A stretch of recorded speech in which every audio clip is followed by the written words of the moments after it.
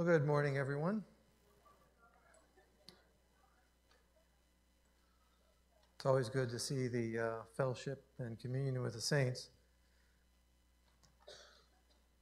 Today I'm going to be sharing a passage of Scripture with you from Colossians chapter 3. So if you have your Bible, we're going to be in Colossians chapter 3. If you don't have your Bible with you, you can grab one of the brown books in front of the pew in front of you. It's page 834. Page 834 if you need the page number. While Tom tries to gear me in here.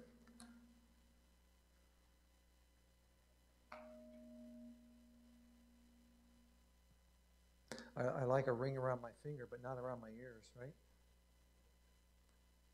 All right, Colossians chapter 3. Now, if you would ask me, what's my favorite passage of Scripture? For those of you that hear me teach in Sunday school, you'll say, well, all your passages are your favorite passages of Scripture. But honestly, this Colossians chapter 3 is one of my favorite passages of Scripture. This is one of the passages of Scripture that I go to when things aren't right in my mind. When I need a refresher from the Lord, when I need a proper perspective on things, this is a passage of Scripture I like to go to. And it kind of restores my mind, it restores my perspective on things in the world. So now, since I'm going to be jumping right into the center of Colossians chapter 3, let me give you a little bit of a flyover to let you know where we're going and before we land right at Colossians chapter 3. Now, the letter of Colossians was written to the believers in the town of Colossae. Now, if we look actually in Colossians chapter 2, verse 1, you'll see there at the very end of verse number 1 that Paul was writing to those who did not personally see his face. In other words, this wasn't a church that Paul had started. In fact, this was most likely a church that was started by or probably led by a gentleman by the name of Epaphras. And if you look in chapter 1, verse 7, Paul actually mentions this gentleman. I like what Paul says about him here in verse number 7, chapter 1. He calls him our beloved fellow bondservant or servant who is a faithful servant of Christ on our behalf. So this was the letter of Colossae was going to these people that Epaphras was pretty much leading up and had been teaching. But Paul had a reason for writing. All of Paul's letters, when you study through them, you need to stop and ask yourself, well, what was his reason for writing? Paul gives a number of reasons for writing at the beginning of chapter 1, and he also dives into a few more reasons in chapter 2. But the primary reasons for his writing was so that the people would have a well-rounded, good understanding of who Jesus Christ is and what he has done. Because there was a few false teachings that were coming into the church, and he wanted to correct these and make sure that the people knew who Jesus Christ is. Now, one of the things I like pointing out in here, if you ever need a good, thorough, yet concise description of who Jesus is, take somebody to Colossians and have them read chapters 1 and 2. Of anywhere in Scripture, you're going to find more about who Jesus is and what he has done in those first 2 chapters. A lot of people like looking at the books that Paul writes and says, well, he really writes 2 books. The first half of Paul's books is always about doctrine or teaching. He sets foundational truths. And then what he does after that is he spends the second half of his book telling you how to personally live out what he has just taught.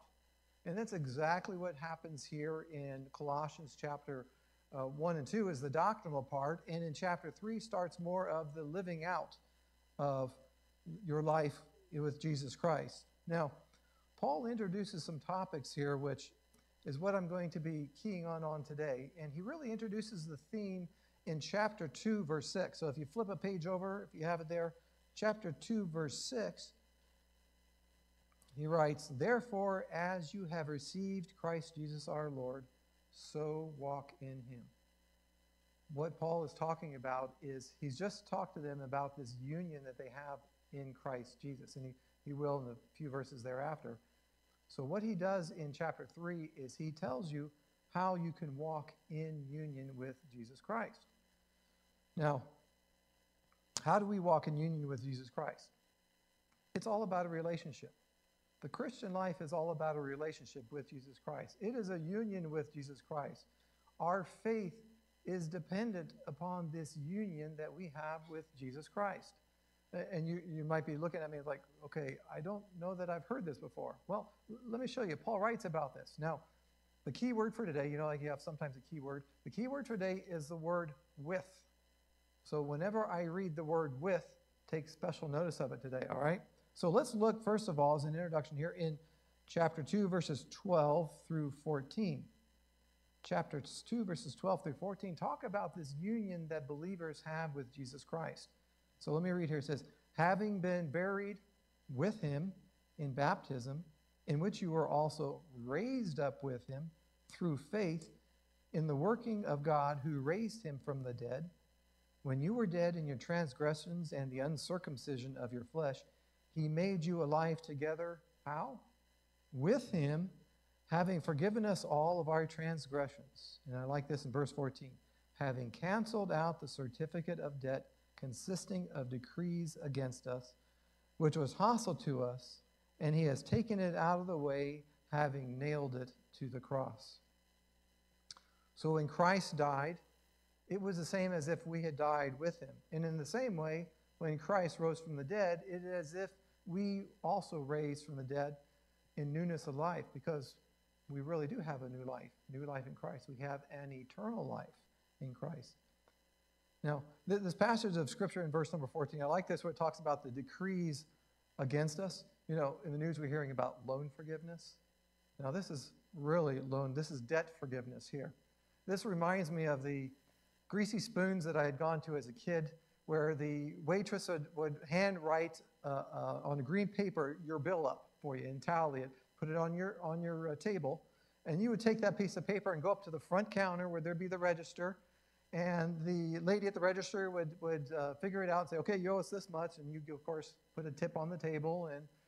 And what does the lady at the register do? She has this spiky thing sitting on the counter next to her that looks like a really sharp nail. And she puts her fingers apart, she grabs the paper and goes, flunk, right? And she sticks that piece of paper on. What does she mean? That debt's been paid off. And this is exactly what I think of. This is a picture here is our debt was as if it was nailed to the cross of Jesus Christ. So when Christ died on the cross, it is as if we also died there, but he died in our place. But our debt was stuck on the cross with him. And that's the picture that he has here. The debt's been paid. So what I want to portray today in this sermon is practical living instructions for walking or living in union with Jesus Christ. And we'll get this from Colossians chapter 3, verses 1 through 4 is what we'll cover today. So Colossians chapter 3, let me read verses 1 through 4. Therefore, if you have been raised up with Christ, keep seeking the things above where Christ is, seated at the right hand of God. Set your mind on the things above, not on the things that are on earth, for you have died, and your life is hidden with Christ in God. When Christ, who is our life, is revealed, then you will also be revealed with him in glory. I like outlines. I'm one of those guys that has to have an outline to do anything. Even at work, I have to spell out my tasks of how I'm going to do things, because it helps me organize my thoughts. It lets me know where my direction is and where I need to go. For this particular passage of Scripture in chapter 3, verses 1 through 17, I have a simple outline that I like to use. It's a two-word outline. And all of the outline points, all 3 points, start with the word put. All right? The first point in verses 1 through 4 is put with. Simple outline point, right? Put with. I'll explain it in a minute. Second outline point, verses 5 through 9, is to put off. And then verses 10 through 17 are to put on. So what are you put with? You're put with Christ in verses 1 through 4. What do you put off in verses 5 through 9? You put off the flesh and the deeds of the flesh. This is talking to believers now. And in verses 10 through 17, what do you put on? you put on the new self. You're living the new life that you have in Jesus Christ. You are living with his characteristics. It's like you're putting off the dirty clothes, putting on the clean clothes. But it starts with the put with. So remember I said the key word for the day is the word with. How many times did you catch the word with when I read verses 1 through 4? Did you catch it there? Did you catch how many times I read it? Now, not all translations have the word with all number of times there, but they should have caught 3 times there. So let me see if we can point those out for you here. First of all, you have in verse 1, you have raised up with Christ, verse number 1. Verse number 3, you have the phrase hidden with Christ. And then in verse number 4, you have either revealed with him or appear with him. And of course, the him there is referring to Jesus Christ. So this gives us a really neat 3-point outline. Here, we're good at 3-point outlines today. 3-point outline for verses 1 through 4. The first point is having been raised up with Christ. That's point number 1 from verse 1. Verses 2 and 3, then we are hidden with Christ. Verse 4, then, we have been revealed with Christ. So Paul begins his practical instructions into the letter of Colossians in giving instructions in how we might live in union with Jesus Christ and having believers actually see things from Christ's perspective, with Christ. So here's my theme for the Sunday sermon, if you saw it in the bulletin. It's living the Christian life, which starts by seeing things from Christ's perspective in life. So what's Paul talking about? Paul's talking about the mind here. For those of you that work in sports, as we know Bob works in sports, this is a phrase that he probably is very familiar with. And if you've ever played sports like in elementary or high school or something, you've heard this statement before where a coach will yell out, "Get your mind in the game," right? You've heard that? What's he mean?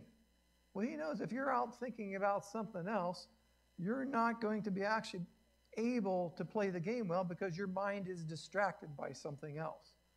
So this is what Paul is doing here, is he wants you to get your mind in the game because he recognizes if your mind is not with Christ, you're going to stumble in your walk. It starts with your mind. It starts with having a mind with Christ or in union with Christ. So let's go ahead and jump into then verse number 1 of Colossians chapter 3. It's the starting phrase says, "Therefore, if you have been raised up with Christ." Okay, let's pause there a second. You see the if there? If there is we call it an if-then clause. I work in software development. I write programs. We write if-then statements, which basically means if this is true, then this will occur or this happens. So it's a conditional clause. If this is true, for our particular sake, we have to assume that it is, then such and such will occur. So what Paul is saying here, he's actually using this kind of like a rhetorical question where you're asking it for the purpose of trying to get the individual to think here. So Paul's doing that here with this if-then clause. He wants you to think. So he's asking here, if you have been raised up with Christ, and he wants you to pause, think about it. Have I been raised up with Christ? Then he says, then keep seeking the things above where Christ is.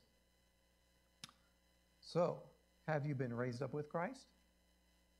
We got into this a little bit in Colossians chapter 2, verse 12. Let me read verse 12 again of chapter 2. It says, we have been buried with him and baptized, in which you were also, what? Raised up with him through faith. So this faith that Paul is talking about here is the same faith that Jesus Christ says in John chapter 5, verse 24, one of my favorite verses too, by the way, is he says, "Truly, truly, I say to you, he who hears my word and believes in him who sent me has eternal life." It doesn't say you will have or that you have to do anything there. It's just belief. And you has eternal life and does not come into judgment, but is passed out of death, what? Into life. This is the life that we have here. So that is the raised up to newness of life. So God has offered a forgiveness from sin through faith in Jesus Christ. So when Jesus Christ died, it is as if we died. This is this union in Christ. When he was raised, it is as if we were raised. We were raised from spiritual death into eternal spiritual life. Now, it talks about a position that, Paul talks about a position here in verse number 1, that we need to be seeing Christ from, a perspective. Where is Christ described in verse number 1? He's described as being seated at the right hand of God, seated in heaven. So if we have been raised up with Christ, we're supposed to be seeking Christ from things above, from this heavenly position.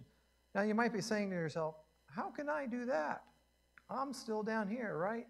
He's up in heaven. Well, how about if you have a seat next to him? Would that do it for you? Do you know if you have trusted in Jesus Christ, you have a seat next to him? Oh, let me show you. This is great. Ephesians chapter 2. I'll read you this. Ephesians chapter 2. I'm going to read verses 4 through 6. It says, "But God, being rich in mercy, because of his great love with which he loved us, even when we were dead in our transgressions, he made us alive together with Christ. By grace you have been saved." And get this, verse 6. "And raised us up together with him and seated us with him in heavenly places in Christ Jesus." You have a seat in heaven. How does that work? I don't totally know. I kind of take it more like what Peter does. Peter kind of describes this a little bit in 1 Peter chapter 1, verse 4, where he talks about to receive an inheritance which is imperishable and undefiled and not fade away, reserved in heaven for you. So in my perspective, I'm looking at this as a reservation. How many of you guys ever gotten ball tickets to a game that you were just thrilled, you couldn't wait, your seats were the best seats in the house? All you can think about before that game is what it's going to be like to seat in that seat, right? I've done that with a few basketball games when the Sonics were actually somebody in Seattle, Washington. We had Sonics tickets, and we got as close as we could afford. Wonderful tickets. But all you could think about, I was a high school kid, I played basketball, all I could think about was going to that game. Nothing else could come on my mind. This is the same way that Paul wants it. He wants this to be nothing else on your mind but being with Christ, because you too are seated with him in the heavenlies. You have a guaranteed reservation through the Holy Spirit. So from this perspective, let me give you another illustration. In high school, my brother and I used to like to go hiking a bit. And we lived in Seattle, Washington, and we would occasionally we'd go hiking with another friend who was a little bit older with us that my parents thought was responsible. And we would go hiking into the peaks of the Cascade Mountains. You know, you see on the TV where those mountain peaks are like this, and you see the guys walking on them, and the mountain goes off on both sides like this. Well, we used to walk along those peaks. And it was amazing how your perspective of things changes while you're there. You feel the temperatures change quickly. You smell the fresh mountain air. Oh, the blueberries are wonderful. There are bears eating your blueberries. This has all happened. And what's really amazing is everything back at school, homework, kind of fades away from your mind. Instead, the things that become important are things like safety, shelter, and food. Your perspective totally changes based upon where you're at. This is what Paul's trying to get at here. He wants you to have Christ's perspective of things so that you and he will have the same priorities in your life. Because if you have his perspective, you're going to have his priorities. So the first perspective is that of being raised up with Christ. The second perspective in verses 2 and 3 is being hidden with Christ. But it starts off interesting in verse number 2. It says, "Set your mind on things above." Well, this is different than verse number 1. Did you notice in verse number 1 it says to seek? So you're supposed to be seeking in verse 1. You're supposed to be set in verse 2. So what's the difference here? Seeking has the idea of desiring after, and it's a continual thing. So Paul was telling us to continually seek after Christ. Here is a different mindset, though. It's to be intent on, to be set, to be set in your mind. Let me give you an illustration of this. In World War II, there was a young Christian who came in enthusiastically into a meeting and was mentioned to an older Christian believer. He says, "I understand our bombers were over the enemy's territories again last night." And he was thrilled. To this, the elder believer replied, "I didn't know that the Church of God had bombers." You see, the issue is the old man had already set his mind on Christ. The things of the world, the things of the war that was going on was not on his mind. His mind was set on Jesus Christ. But we think about this in our daily activities now. We have a lot of things that come on the news. Nothing is ever good on the news, or almost nothing is ever good on the news anymore. And we sometimes fill our mind with this, and it disturbs us. It's not something good. Instead, we need to be setting our mind on Christ. It's something you have to choose to do. You have to say, okay, I'm not going to turn on that news tonight because don't want my focus on Christ to be disturbed. So we need to set our mind on Christ. Now it says here, he adds on to the next phrase, he says, not on the things that are on the earth. So we're supposed to be thinking about things above, but he contrasts it with not on the things that are on the earth. Paul writes about this in Philippians chapter 3, and he warns about those that have set their mind on the things on the earth. I'll read to you a passage in Philippians chapter 3, verses 18 and 19. Philippians 3, 18 and 19, it says, "For many walk, of whom I often told you, and now tell you even weeping, that they are enemies of the cross of Christ, and whose end is destruction, and whose God is their appetite, and whose glory is in their shame." Now get this, it says, "who set their minds on earthly things." So the warning here that Paul gives us in Colossians is that we are not to be like these individuals, to set our mind on earthly things, because it can cause us to fall. So what's the best way to not get our minds on earthly things, to not be distracted by earthly things?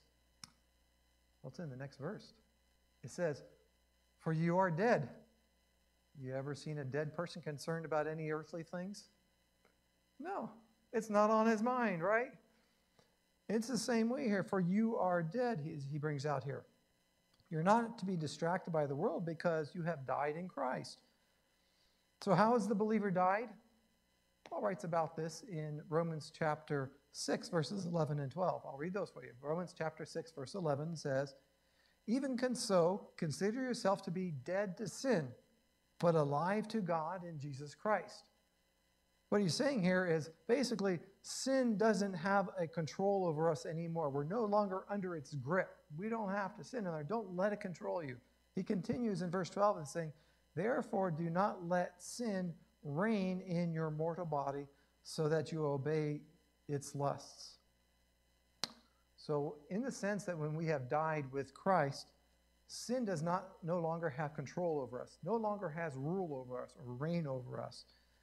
It's because of that certificate of debt that's been nailed to the cross. It's not there. You can tell Satan, nope, it's been nailed to the cross. My sin is covered. It's been taken care of.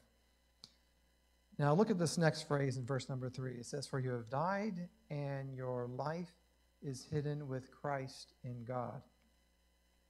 What are we hidden from? You ask yourself that before? Are you hidden right now? It says you're hidden. 1 John tells us, what are we hidden from? We're hidden from the world. Let me read to you from 1 John chapter 3. I'm going to read verses 1 and 2. In fact, I'm going to start in the middle of verse 1 here. It says, "For this reason the world doesn't know us, because it did not know him. Beloved, we are the children of God, and it has not yet appeared as what we will be, but we know that when he appears, we will be like him, because we will see him just as he is."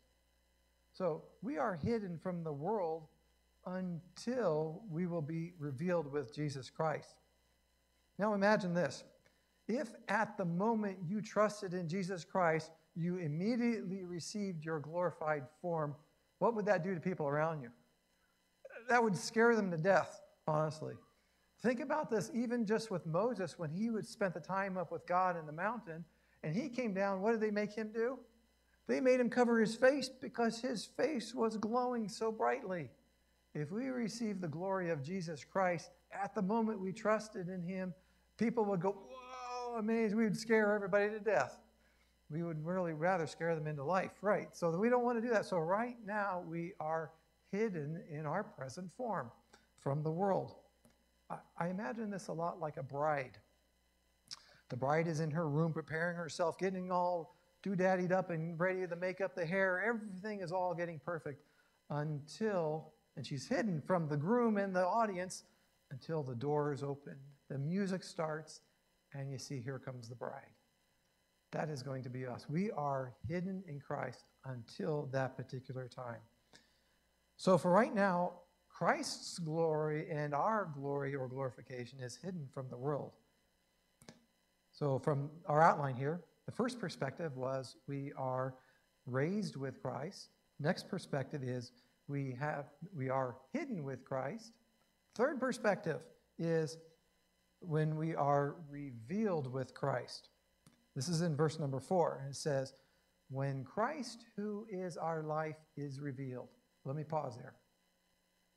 Question to ask you. It says here, when Christ, who is our life. Is Christ your life? And you ask yourself, well, what do you mean by that? Probably the best way to explain it is to think about you when you were engaged to be married, or think about a young couple that you know that is recently engaged to be married or newlyweds. If you go and talk to them, it doesn't matter what you talk about, in some way the fiance or the spouse is going to come up in that conversation. And if you ask them, oh, you think you'd be available to do whatever on a certain date? They would have to say, oh, I'll have to check with my spouse, or I'll have to check with my fiance, right? Because their mind is so much on the other individual. Their life is with that other individual. For Paul, it was the same way. For Paul, Christ was his life. Paul wrote about nothing but Jesus Christ. Paul lived for Jesus Christ. In fact, in Galatians chapter 2, verse 20, he says, I have been crucified with Christ. There's the union with Christ. It is no longer I who live, but Christ who lives in me. And the life which I now live in the flesh, I live by faith in the Son of God who loved me and gave himself for me. So are you ready to be revealed? Paul was ready to be revealed. In fact, he wrote about this in Romans 18 and 19. Let me read you this. For I consider the sufferings of this present time are not to be worthy to be compared with the glory that is to be revealed to us. For the anxious longing of creation waits eagerly for the revealing of the sons of God. The sons of God, that's us. It says that all creation is eagerly waiting for us to be revealed. So when Christ returns and is revealed in his glory, where are you going to be? Where am I going to be? We're going to be with him from his perspective of life. This is what Paul wants us to set our mind on. When we come and we're revealed with him, we are going to be a dazzling and fearful sight to the rest of the world, because we will be revealed with him. So Paul begins his practical instructions in verses 1 through 4 with living in union with Jesus Christ by having the believer see Christ, or see things from Christ's perspective with Christ. I want to point out one last thing. Did you notice when I gave you the outline, the different tenses there in verses 1 through 4? It says that we have been raised with Christ. If you have trusted in Jesus Christ, it's a done deal. If you haven't trusted in Jesus Christ, come talk to me. I will tell you how you can trust in Jesus Christ and what he has done for you. Second, it says we are hidden. That's present tense. That's now. That's our state right now from Christ's perspective. The third, it says we will be revealed with him. That's a future tense. So he has given you back a past, a present, and a future thought to be putting your mind on, so that your mind is with Christ in all things. Why? Because living the Christian life starts with seeing things from Christ's perspective. If you want to continue to see things from Christ's perspective this week, you need to be in his word. In fact, Paul closes this whole section in verses 1 through 17 with this very fact. Let me close with reading verses 16 and 17, where he says, "Let the word of Christ richly dwell within you, and with all wisdom, teaching and admonishing one another with psalms and hymns and spiritual songs, singing with thankfulness in your hearts to God. And whatever you do, in word or deed, do all in the name of the Lord Jesus, giving thanks through him to God the Father." Our Heavenly Father, we thank you for your word and for the perspective that Paul gives us here with Christ. We ask, Lord, that to forgive us of the times when we come astray, we get our mind set on the world, we get distracted by the world. Lord, forgive us of that. May this week, as we go forward in our Christian walk, may you guide us from your word, and may our perspective be with Christ, so that we may see things from your perspective. And we will thank you and praise you in Jesus' name. Amen. At this time, we will have our time of the Lord's Supper. If you haven't had the opportunity to get the cup and bread, go ahead and come forward and grab that at this time.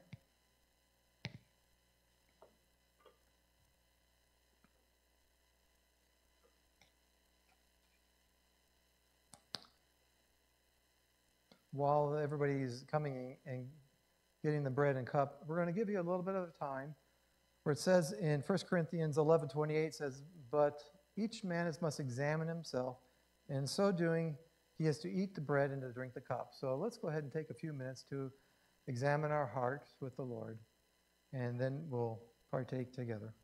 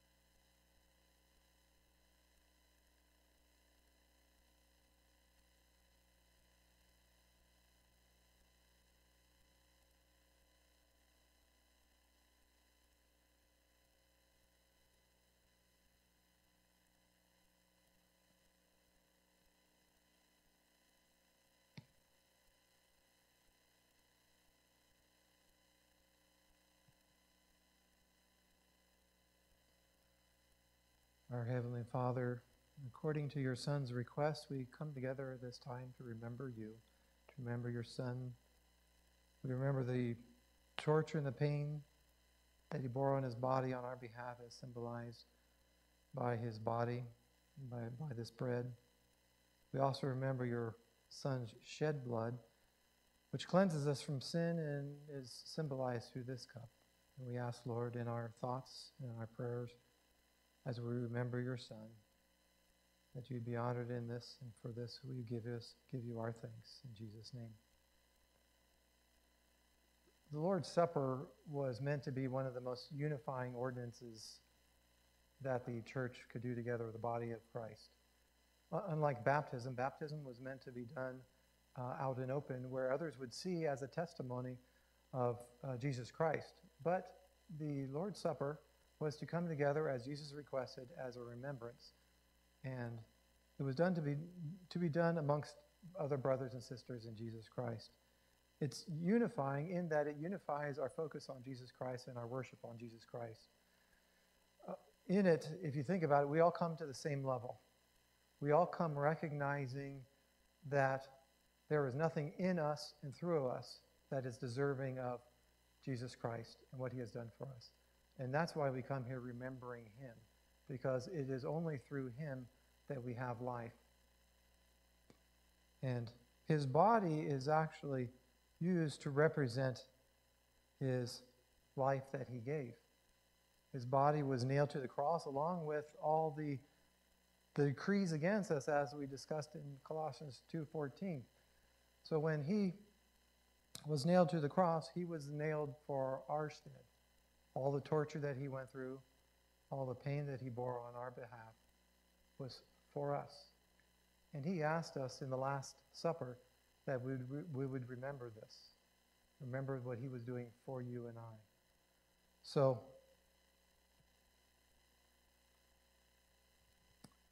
Paul writes then in 1 Corinthians 11:24, he says, "And when he had given thanks, he broke it and said, 'This is my body which is broken, which is for you.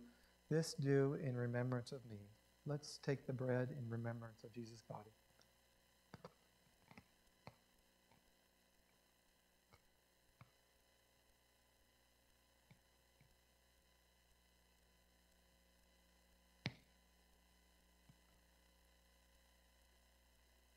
Now also, as Jesus requested, he asked us to remember his blood.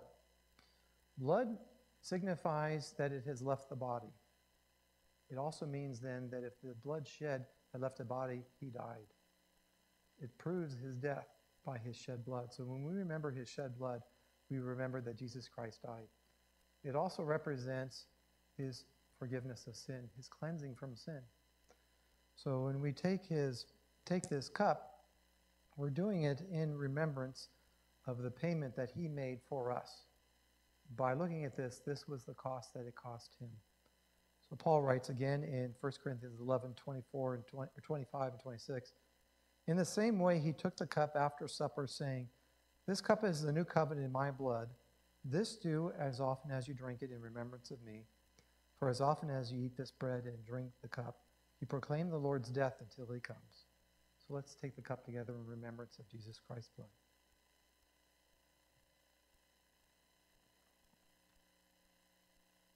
Our Heavenly Father, we thank you for your Son, Jesus Christ, his body, his blood that he shed.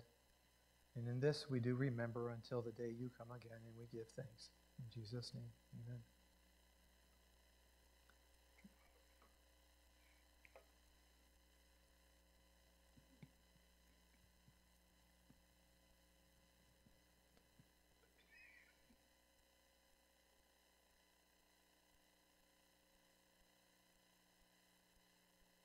Praise God, from whom all blessings flow. Praise him, all creatures here below. Praise him above, ye heavenly hosts. Praise Father, Son, and Holy Ghost.